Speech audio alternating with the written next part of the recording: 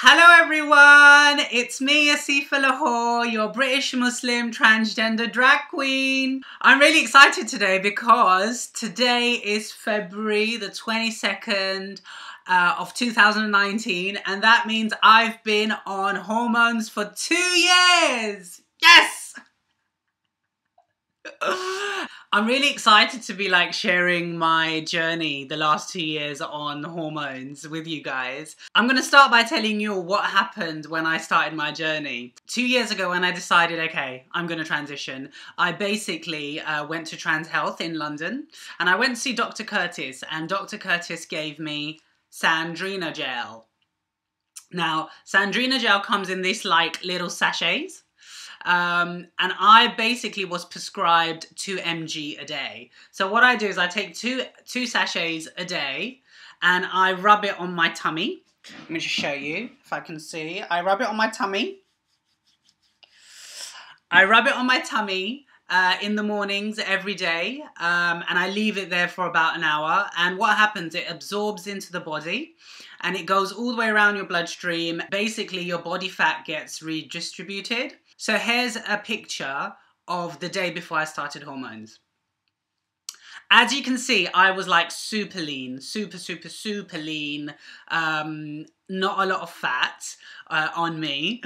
And dress-wise, I was like a UK size 6. Now, during the course of my 2 years, what happens is I put on a lot of weight. I put on weight around my stomach area, my hips, my bum, and my boobs, obviously. And my fat just sort of redistributed all around the body in different parts. And I went up to a really chunky size 8. So currently I'm a UK size 8, which isn't a dramatic change, but when you think about how lean and slim I was, any bit of fat made such a massive difference to me. Okay, I'm now going to talk about breast growth. On 2 years of being on hormones, I have had amazing breast growth. So I wonder if you can see, if I turn to the side. Oh, fuck it. So, 1 second, let me just do up my bra. So, this is the kind of breast development that I've had. Whoops. So, this is the kind of breast growth that I've had. And if I put if I show you this, that's the kind of breast growth that I've had.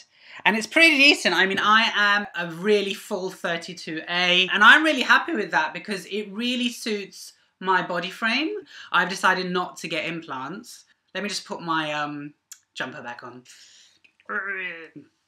So when I started hormones, I would get a lot of itching around the breast area. My areolas just grew. They darkened and they grew. I remember one time I came back home and I went into the shower and I just got a sponge, a really hard exfoliating sponge, and I just went all over because I was just itching so much in my first 3 months of being on hormones. And by the time I got into about 6 months, I had cups. I had decent breast development. And then from month 6 to about a year, nothing really happened. But in the second year, I began just getting fuller and fuller and fuller. Yeah, now I'm a 32A. I'm a really full A, and I'm probably gonna go on to a B. Hopefully, fingers crossed. But I'm really happy with my breast growth. The other thing that happened, obviously, is my hair. My hair just grew. I have naturally thick, curly hair, and I had to basically learn how to manage it. I obviously fork it out, and I use a lot of leave-in conditioners and whatnot, but yeah, I've got hair like Scary Spice back in the day. And I love my hair, I really do. My hair growth on my head has just been amazing. I want it obviously to grow more. I want it to grow up to my boobs, just nice and long. And obviously when I do my drag, I just pull it all back, plait it, and just put on weaves and wigs. But my natural hair is gorgeous. I had next to nothing body hair, and basically what happened was the body hair I did have just sort of went even finer or sort of just vanished. I had a little bit of laser on my underarms and my face, obviously. Hormones won't get rid of your facial hair. You definitely need to get laser. I used a diode laser in central London. The company was called Smoother You. And Smoother You were just amazing. Like Maria, who works at Smoother You, she basically, I was worried about like my skin type. I was worried about brown skin and laser not working on brown skin. But because my hair's really dark, it just worked. Like I had about 10 sessions and my facial hair just went. And obviously because I was on hormones and a mixture of the laser, things just worked really fast. And obviously coming from a Pakistani background, a British Pakistani background, I obviously had full beard. You know, I was 33 when I started my transition, so, and I'm 35 now, so literally I had a full big ass Pakistani beard, like thick black hair, and it just all went. It just all went because of the hormones and laser. The other thing that happened is I haven't had any surgery anywhere on my body, no implants on my boobs or no effeminization procedures on my face. I was always really happy with my face, like in drag and stuff.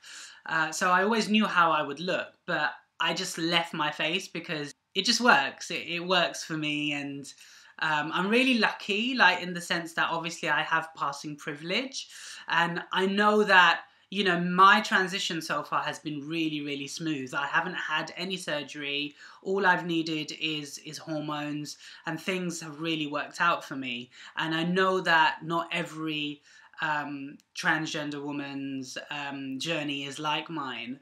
So if you feel like you need to get a feminization surgery, go for it. What has happened is my face has got rounder, like it's become much more plumpy, I would say, and rounder, and there's much more fat on my face, and I've lost like the definition I had as a boy, which is annoying when it comes to drag, because I like to like have, like, you know, a snatched face and a snatched contour and my nose to be like kuchum.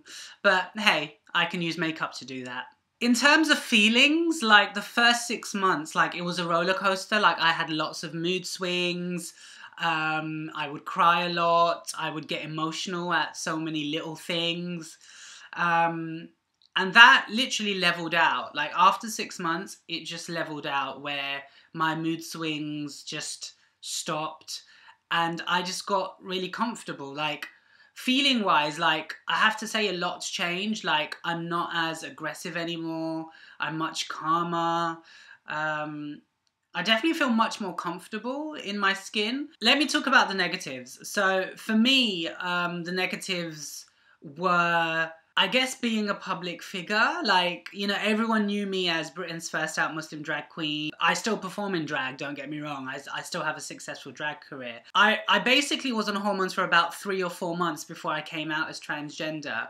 And it got to a point where I still had facial hair and my boobs were growing. And about 6 months in, I just had to basically start living full-time as a Sifa Lahore transgendered woman, day in, day out. And by the way, what you see now is a Sifa Lahore, the trans woman. A Sifa Lahore, the drag queen, is a whole different story and a whole different ball game. Like, she looks different, she acts different, she just is different. She's an alter ego for stage. You know, it got to a point where I just had to live day in, day out. And my laser surgery on my face hadn't got to a point where all my facial hair had gone.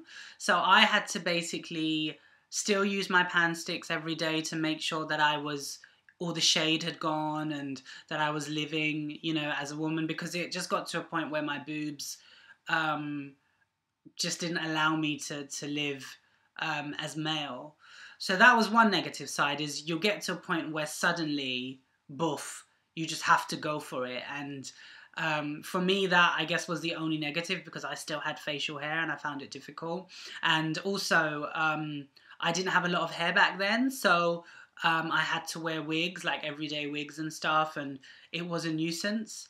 But, you know, everyone's journey is different, so you got to do what you got to do. Take it at your own pace. The other thing that changed that I noticed were my hands. So before I transitioned, I had really veiny hands, like really veiny hands. But my hands, like, since being on hormones, my hands have just evened out, if that makes any sense. Like, the fat distribution and stuff has really worked, and the veins have just gone. Like, it's all like, you know, like a hand, basically. I hope you like my manicure, by the way. Right now, 2 years down the line, I feel absolutely amazing. Like, I have no regrets. The only thing I'm waiting for at the moment is my GRS, my gender reassignment surgery, which hopefully won't take much longer. You know, by the end of the year, by the end of 2019, fingers crossed, I would have had my surgery. So that's the only surgery I'm sort of waiting for.